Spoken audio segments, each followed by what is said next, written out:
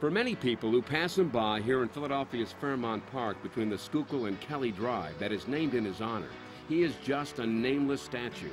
But for Daniel Boyne, John B. Kelly is much more than that.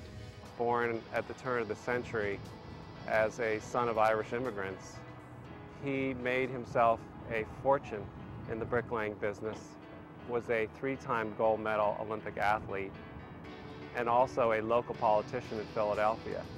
As director of recreational rowing at Harvard University in Cambridge, Massachusetts, Daniel Boyne is well aware that John B. Kelly was the greatest rower in U.S. history. But that honor did not come easy. As an Irish American, he fought his way out of poverty and overcame class prejudice to first become an Olympic hero. And then a businessman, as Kelly Brickworks helped build JFK Stadium, the Philadelphia Free Library, and the United Nations.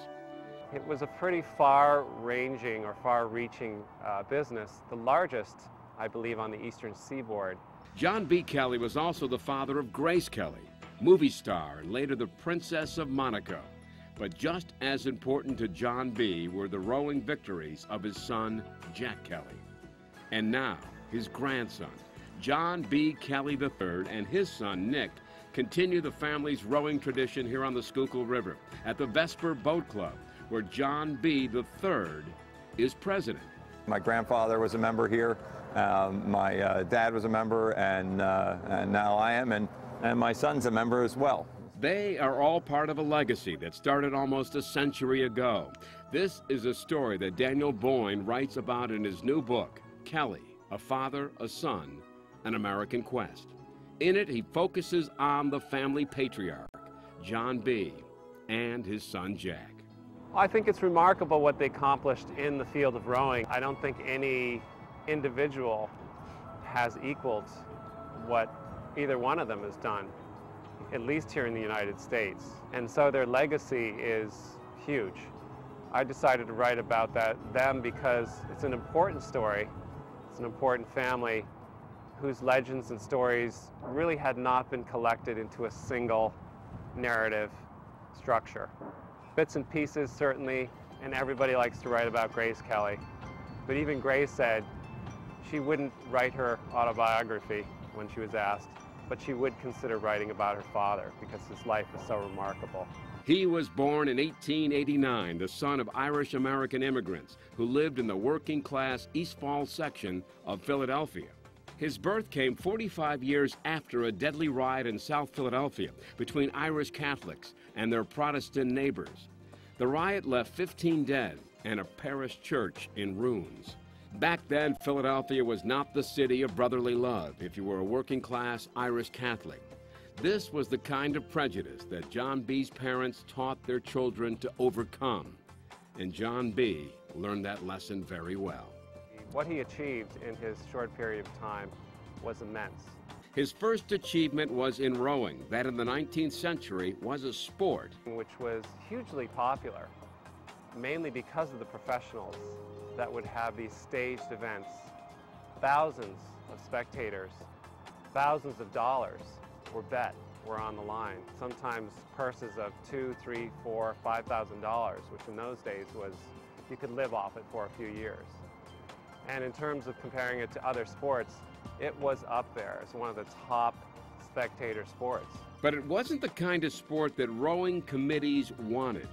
And they decided that the professionalism was corrupting the sport and decided to forbid amateurs, or to say that anyone who was an amateur could not make money off the sport. And what happened then was, of course, change the sport. But that did not change John B. Kelly's determination to race for Olympic gold by rowing for the Vesper Boat Club. Philadelphia was really the hotbed of rowing activity, the cradle of the sport during those times, where the collection of boathouses, the excitement, the enthusiasm for the sport gave birth to many, many medals and champions. But nobody equaled the 3 gold medals won by John B. in the 1920 and 1924 Olympics, or his 126 straight victories in a single scull. But one victory eluded him, and that was at the Henley Royal Regatta's Diamond Sculls in England, where John B. was not allowed to compete. Because he worked with his hands, and was not considered a gentleman or an amateur in the eyes of the British.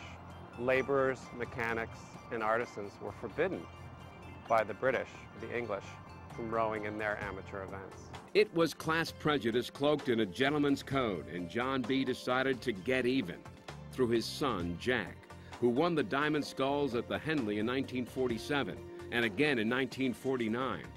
A gentleman from the University of Pennsylvania simply rode away with the diamonds. His name? J.B. Kelly. Jack's son, John B. Kelly III, remembers it well.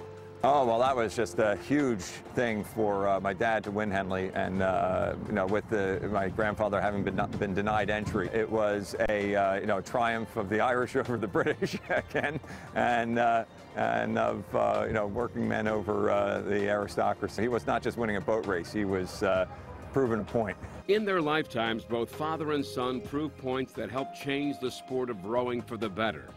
And what was the biggest change of all? In terms of actual rowing, not much has changed, which is one of the beauties of it. It's a very traditional sport. Probably the biggest change in the sport overall, though, is women. Starting in 1976, when the first women rowed in the Olympic Games, the number of women rowing has grown tremendously, thanks in great part to Title IX legislation that in 1972 required universities receiving federal dollars to level the playing field for men and women in sport. The results can be seen right here in a typical weekend regatta being held along the Cooper River in Camden County, New Jersey. Title IX has changed the playing field for women's rowing hugely. It's really changed the sport. John B. Kelly, who fought against class prejudice, no doubt would have approved the growth of his beloved sport through Title IX. And this weekend at the Dad Val Regatta, you can see how far this sport has grown, as rowers of both genders from every ethnic, economic, racial, and religious background compete in the largest rowing event in America. And if you want to meet John B. Kelly, he's waiting for you at the finish line.